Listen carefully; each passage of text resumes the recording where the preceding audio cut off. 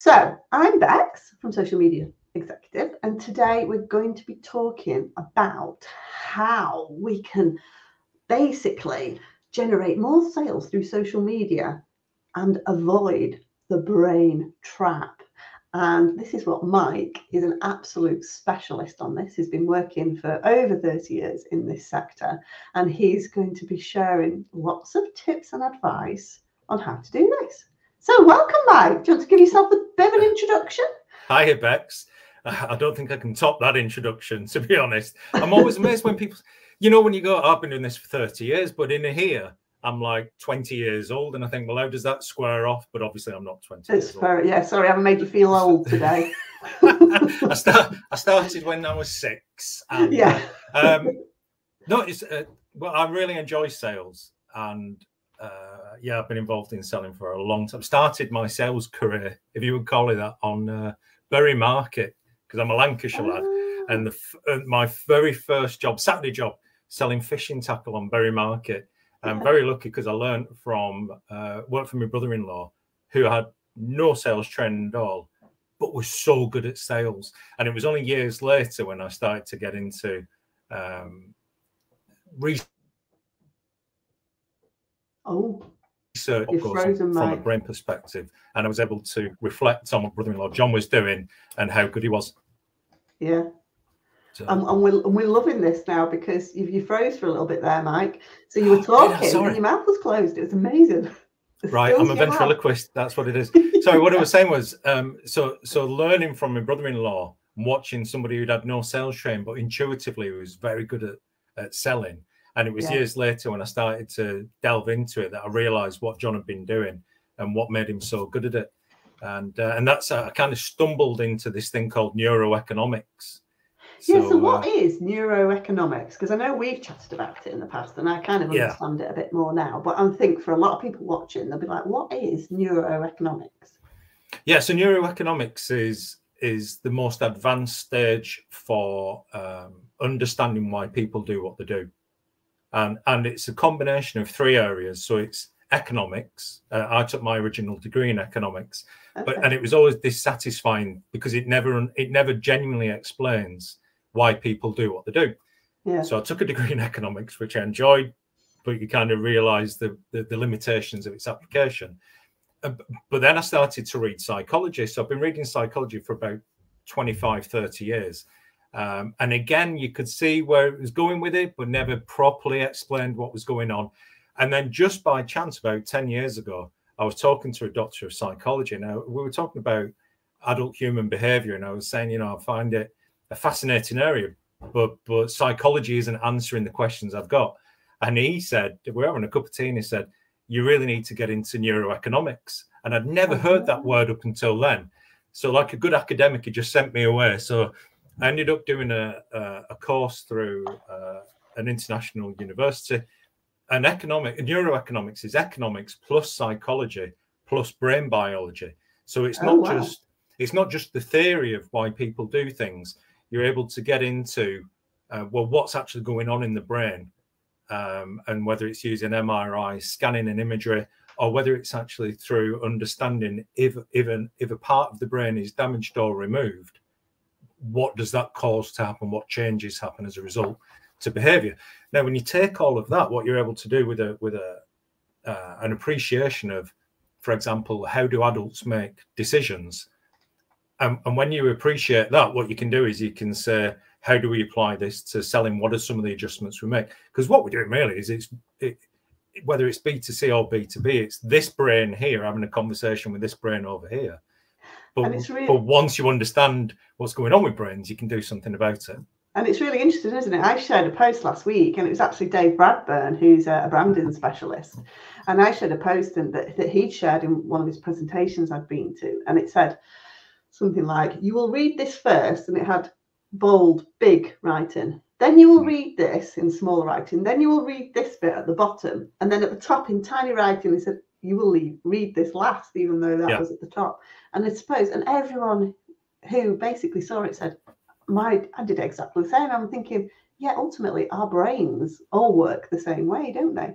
There's a lot of commonality and it's cross-culture as well. So in some aspects, what's happening there is because we are taught to read in this culture, we're taught to read in a certain way. Well, on the back of studying neuroeconomics for the first 3 years, I then created a model of adult human behavior, which has been independently verified as accurately explaining how, as adults, how and why we behave the way we do, and then how you can edit either as a coach or a sales leader, or as a seller who wants to take responsibility for their own behavior. And businesses all over the world use it because it's not a cultural thing, it's a brain thing. And then you can apply it to any sector as well. So it's, I find it fascinating. I could bore people for hours on this. We could talk forever. Fortunately, people pay me to bore them for this.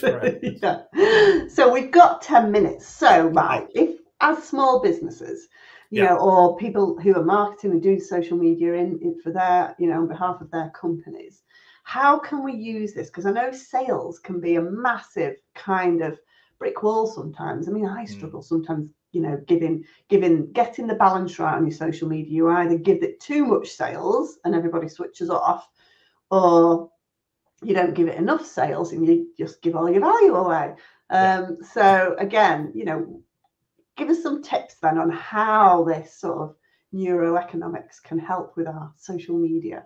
Yeah, well, the first thing to simplify all sales. So every sale that has ever been made and will ever be made is on the principle of somebody is in a now situation and there is a new situation, and they either want to get away from the now into the new, or they just want to get towards the new. So every sale ever made is based on the premise of customer is in a now position and they want to be in the new position. And social media has a huge part to play in helping people to understand how you get from that now to new. The way we communicate with each other, as we're doing now, is we speak, and with social media, whether there's video or whether it's just written text, with or without imagery, it's what is the language pattern that we use. And we all have a favoured language pattern. And there's a brilliant book by a French-Canadian lady called Shelley Rose Charvet called Words That Change Minds that delves into this. But I'll give 2 examples. We have our preferred way of writing and speaking, and that will come through in the social media that we use. Most of us will stick to just one preferred way, and that works for us, and that's great if that is also the preferred way that our customers like to speak. But statistically speaking, for every one person that you're talking to who shares your language pattern, there is another person who doesn't share your language pattern. So the first tip I'm going to give will double your sales. So whatever your sales are now, if you apply this one, it will instantly double them. And it's best to give it with an example of 2 random sectors. So we'll go with a holiday company. So if you're a travel agent or you're involved with holidays, you can describe the holiday, you could sell it on social media in 2 ways. What I recommend is that you use both of them. One of them is if you're selling a holiday, you're selling it because you are encouraging people who want to go to new places and have new experiences. And for some of the people watching this, they'll resonate and they'll nod and go, yeah, that's why I go on holiday, because I like to go to new places and enjoy new experiences. For every person who does that, there is also somebody who likes to get away from it all. Now, the destination's the same. The hotel in the same resort on the same island in the same place will be exactly the same. But the reason for going to that place will either be because I want to go to a new place for a new experience, or I want to get away from it all. Yeah. So they've got 2 different reasons for going. And on social media, if you were selling that hotel and that resort and all the rest of it, you need to put both in, because for everyone who does it for one, there is someone who does it for the other. A second example, and this feels very personal for me, this one, is as someone who's currently put himself on a diet and wants to lose some weight, if you're running a gym or exercise classes, then you think, well, why would people want to do exercise classes or gym or Weight Watchers or whatever it might be? It's some people, frankly, just want to lose weight. And other people want to get in shape. And you might think, well, they're the same thing, but the language pattern is different. One is getting away from a current situation, and one is getting to a new situation. Okay. I want to get in shape. I want to be able to fit in my skinny jeans. I want to be able to wear this shirt again and look good. The other one is, it could be I want to lose weight, or it could be I don't want to have the health conditions that I know I'm at risk of inheriting.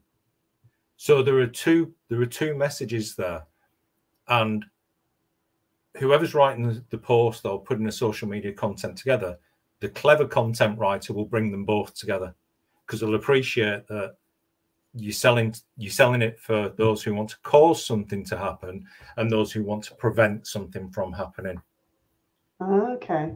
So the clever content has to have both in. Yeah, because if you put it in one way, like I want to lose weight, it's not necessarily going to appeal to the person who wants to get fit.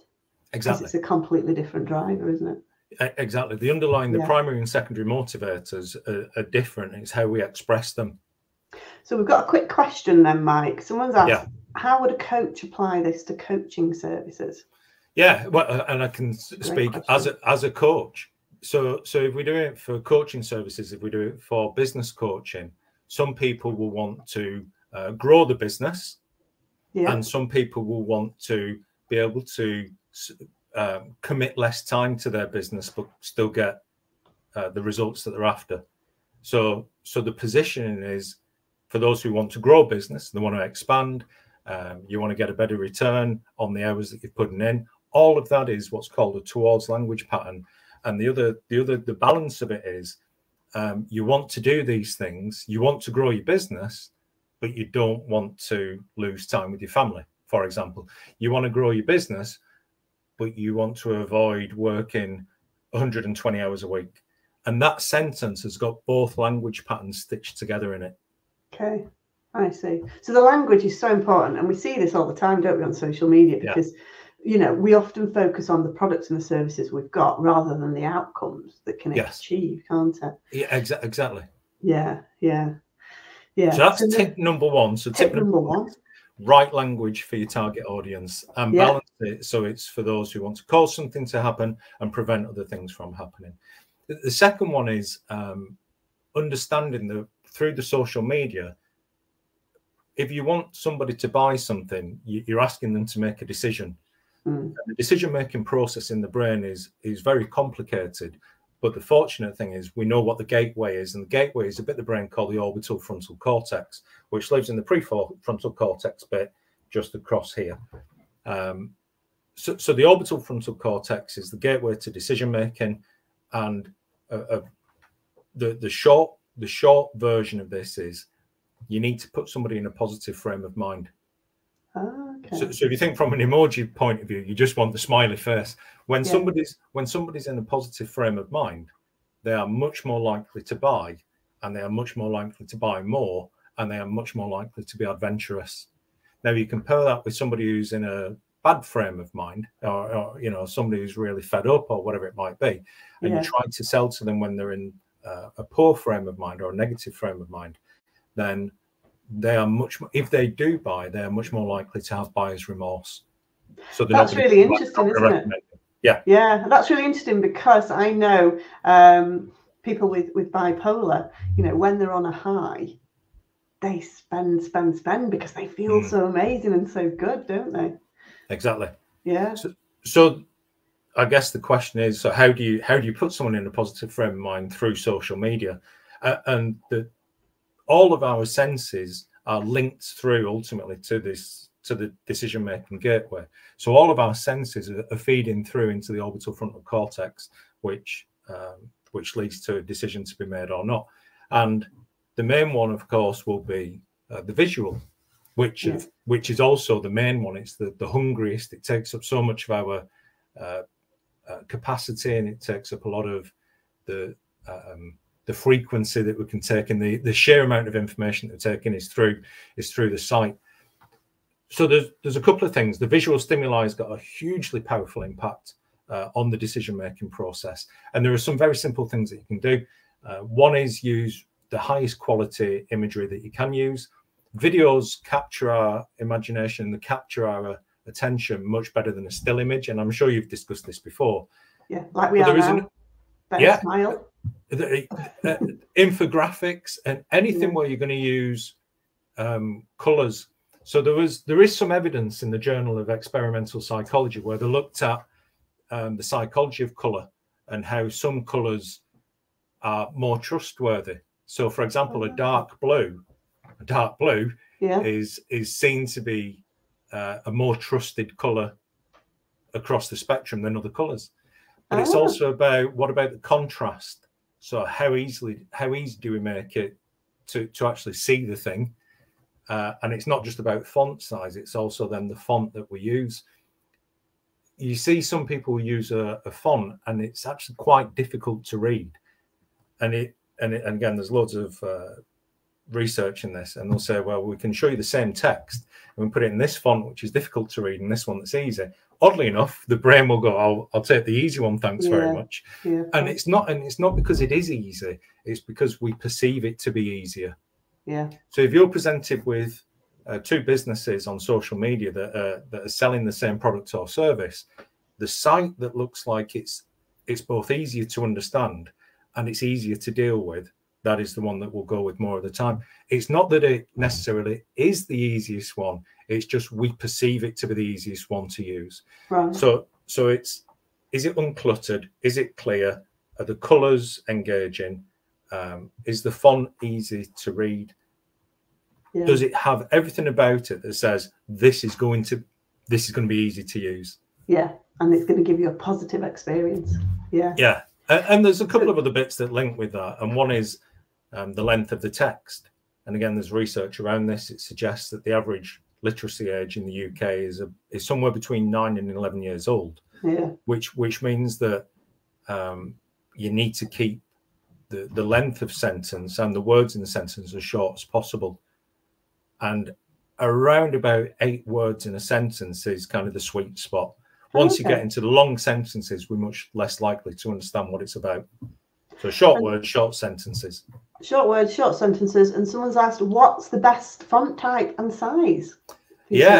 Just anything that is, because you're not controlling the end user and the scale that they've got their screen on. So when I go onto a PC, I reduce it down to about 80% anyway. But it's more about what's the contrast and what's the legibility of that font. So whilst I'm not a font expert, what I can say is if it's easy to use, there's a reason why Arial and Calibri are kind of the default settings, is because for the eye, they're easy to read.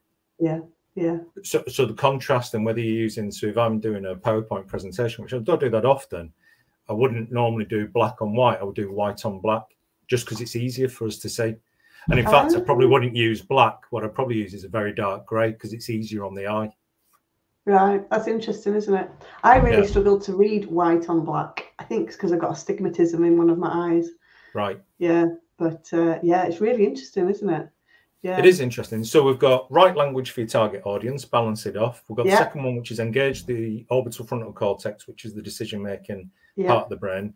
And the third one is pricing and options. And I'm going to go back to my economics route and talk about The Economist magazine. So there's a brilliant TED talk on this by Professor Dan Ariely, who did a TED talk back in 2009. And he noticed that The Economist magazine had put an offer out for the annual subscription, and there were 3 options to it.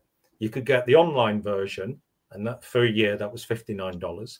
You could get the print only, so the magazine dropping through your letterbox, that would be $125, and you could do print and online for $125. So 3 options: online only $59, print only $125, and the third one was to combine the print and online together for $125. The same price. Professor Dan's looking at it going, this doesn't make any sense. They've surely made a mistake here. So he did a study with 100 MIT students, so kind of the target audience for The Economist. And he asked MIT, sorry, MIT as in Massachusetts Institute of Tech. Okay. So it's a high profile uni. So the students there would fall into the demographic who they want to sell to. And he asked the 100 students, he said, so given these 3 options, which one would you buy? 16% said they would buy the online only option, the $59. Nobody wanted the print only. nobody at all. And 84% went for the print and the online together. So I thought, well, that's interesting. If nobody wants this middle one, why don't we just take it away? So we took it away. So now there's online only for $59 and print and online together for $125.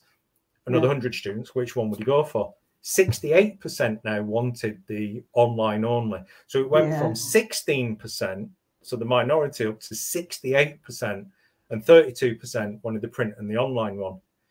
So on the face of it, it looked like, well, why would you put an option in that literally nobody wanted? And the reason was because when you took it out, nobody wanted to go for, or fewer people wanted to buy the more expensive option and the one that the economist wanted to sell. So the point of this is, and some people call it decoy pricing, but it's thinking a bit more cleverly, which is, well, what happens if I give people only two options? So if I do a social media post and I'm trying to get people to buy what I'm selling, what happens if I give them only two options? And there's quite a bit of research suggests, well, if you only give them two options, the brain will come up with the third one, which is, I'll not bother, thanks very much. I'll go for the cheaper one. And so also, they think they've got a really good deal there, don't they? Yeah. Because they're getting both for the same prices. But they only went for the good deal if you introduced that third option. Yeah. Which was, again, that differentiator. So it seems like, from a brain point of view, there is a magic number of options to present, which is at least 3. Okay. And even if one of those options on the face of it go, well, that doesn't make any sense at all, what it might do is it might be driving potential customers to take the option that you actually do want. Yeah. And again, it's about understanding, well, how do we react to these things from a brain point of view, and why do we prefer that number of options to that number? Yeah. And that's really interesting. I could honestly speak to you all day, Mike. So if anyone's got any questions before we finish the live stream, do put them, any more questions, do pop them in the chat. But I mean, it's just absolutely fascinating, isn't it? The way the brain works and how we can use that in our marketing. And actually what you've talked about today are actually quite simple tweaks, aren't they? But things that we probably wouldn't even think about. Yeah, anybody who's got it in for this afternoon or over the next week or so, and they're thinking, I'm going to put some social media posts out, I want to write some copy, balance your language patterns off. Think about how easy am I making this for people to read it, and if I'm going to put some pricing options or options in there for anything, how many do I need to put in, and what do they look like? And just because you've got 2 that are different offerings but the same price, that it's worth doing a bit of A/B testing and say, well, what happens if I do put that in and take a leaf out of the Economist magazine's subscription model? Yeah. And if there are any questions, then feel free to get in touch, to connect on LinkedIn, and visit salestraining.card.co, where there's a lot of free resources there. There's no email grab. It genuinely is free. You've got, and I've had a look, there are loads of resources, so I will put a link in the chat. And if anyone's watching this on catch up as well, please do put any more questions, because we will come back and answer them.